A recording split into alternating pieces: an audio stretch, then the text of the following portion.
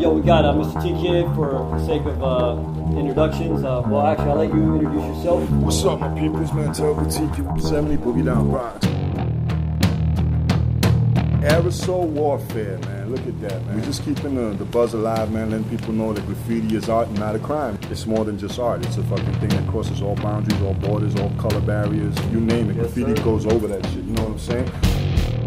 I'm a bastard child of many fathers, man, you know, when it comes to graffiti art. My style represents a culture that started back in the late 60s. People like Phase 2, Rip 170, LK, El Corrado, you know. Dope people that just had style, man. They laid the foundation for these mechanical styles that people do nowadays that I was influenced by, you know.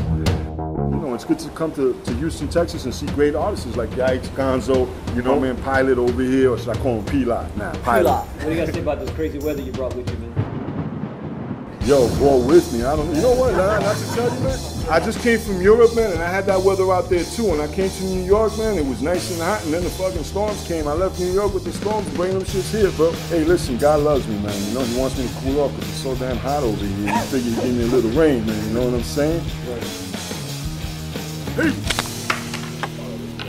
What's up? You gonna eat? Yeah, I haven't eaten.